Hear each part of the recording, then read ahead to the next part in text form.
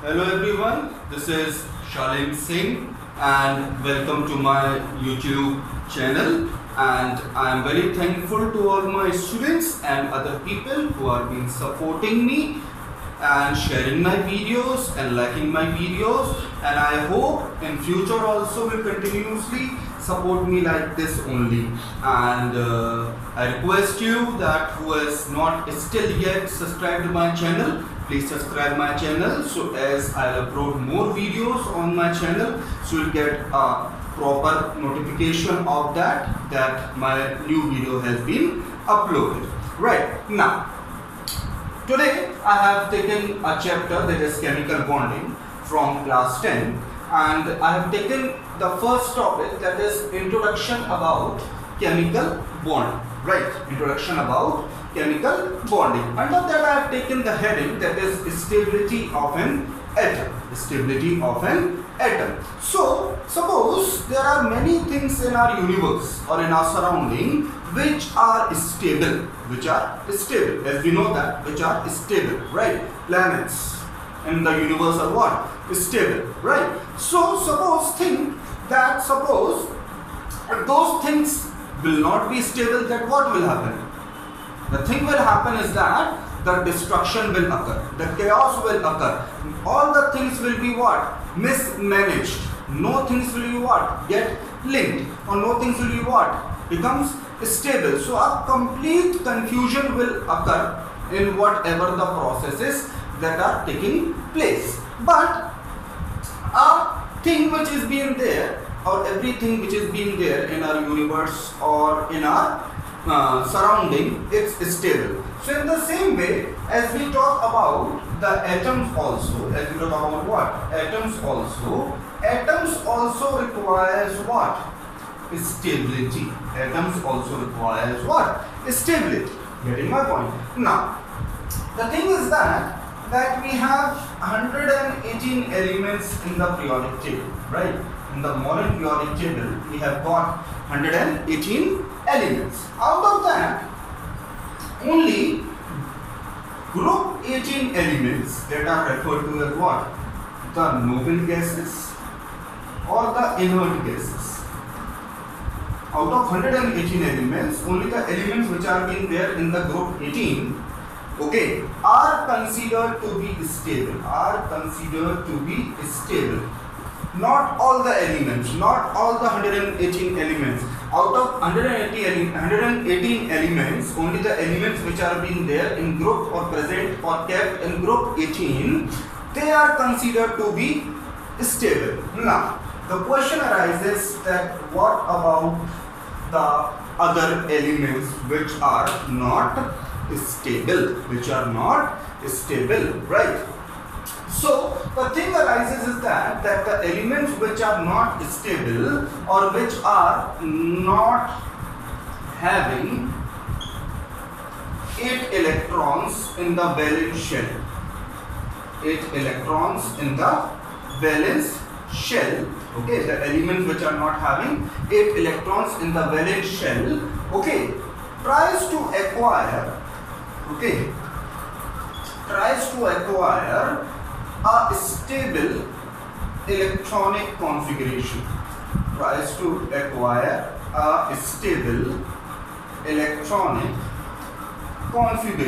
right? Getting my point?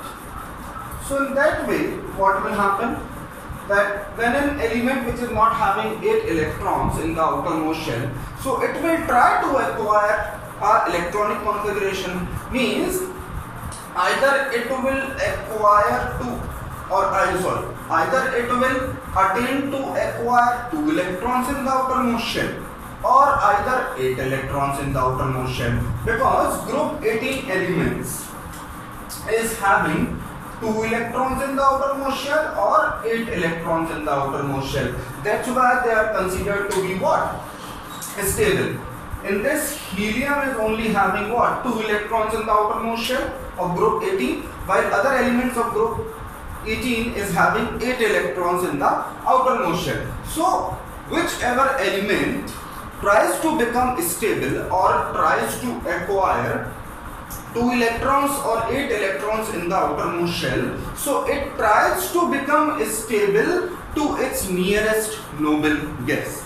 Means whichever element try to become stable, so it will become stable in such a manner that it will try to what? Become stable to its nearest noble gas. Suppose, consider an example. Suppose there are many students, different types of students in our class. Some are very brilliant, some are average, right? So everyone has the thought, suppose a brilliant student is there in the class, so everyone tries to what?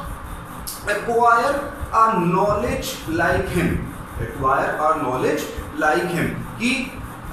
Everybody tries to be acquiring a knowledge as a topper student have in the class. So in the same way, the elements which is not having, these are the group 18 elements are the topper students. They are having 2 electrons and 8 electrons in the outermost shell. That means they are stable. Others are not stable. So other elements which tries to acquire stability, it tries to acquire stability by having 2 electrons in the outermost shell or 8 electrons in its outermost shell to attain a stability to its nearest noble gas. So it is having 2 rules in that. If the element acquires stability by attaining 2 electrons in the outermost shell, so it will follow what?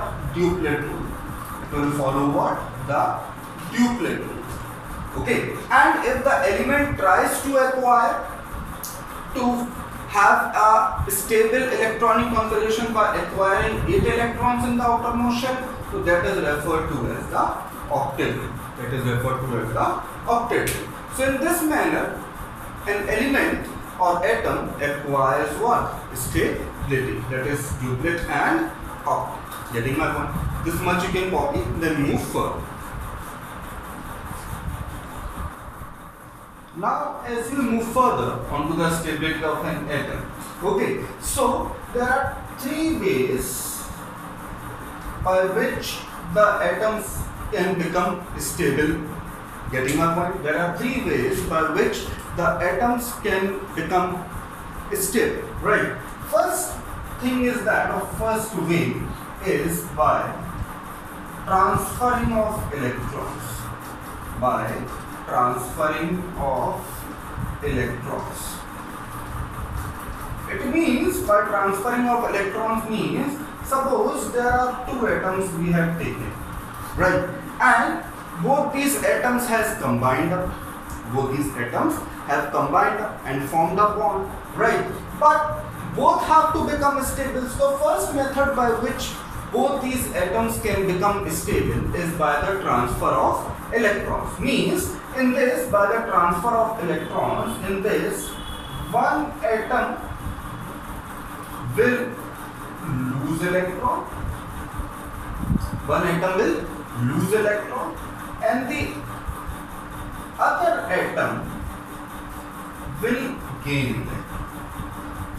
Getting? Transferring means out of these 2 atoms, both will be combining up, but out of this, one atom will be losing its electron,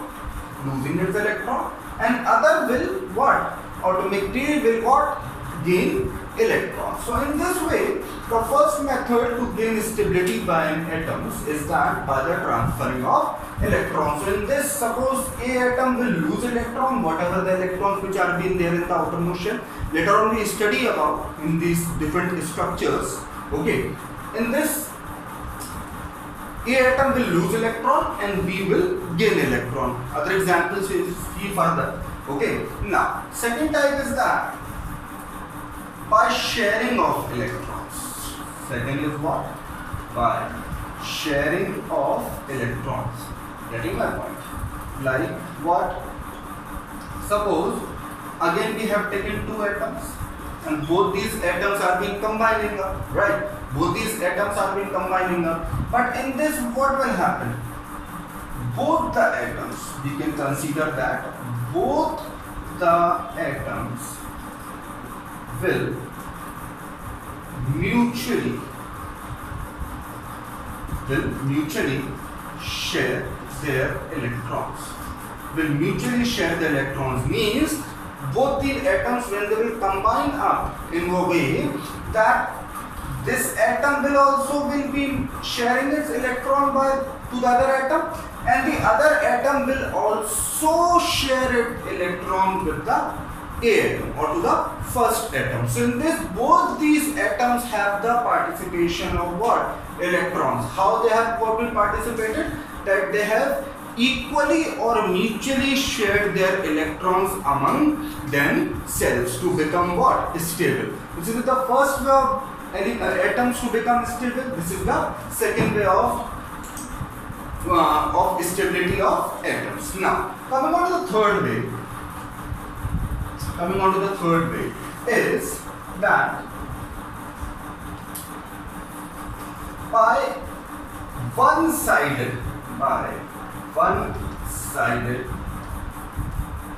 sharing of electrons. What does it mean is that suppose we consider two atoms, they are being combining up. So, but in this method, what will happen is that only one atom will share a pair of electrons. Means out of both these atoms, atom A we have taken example and atom B we have taken example, out of this only one atom will share its electron. In this what? Both are being sharing its electron. Means suppose A is sharing 2 electrons, so B will also what? Share 2 electrons. But in this way, in this method, by one-sided sharing, in this only one atom will what? Share its electron with the other atom. But in this case also, both the atoms will become what? Stable.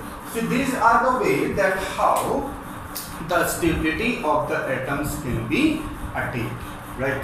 Getting? And one more thing is that why do atom requires stability? Why? Because atoms requires stability to have 8 electrons or 2 electrons in their outermost shell. So this is the introduction about what? Chemical bonding regarding to the stability of an atom. Next time we will study about the second topic is about chemical bond and the different types of bond onto that. So I hope you have understood this video.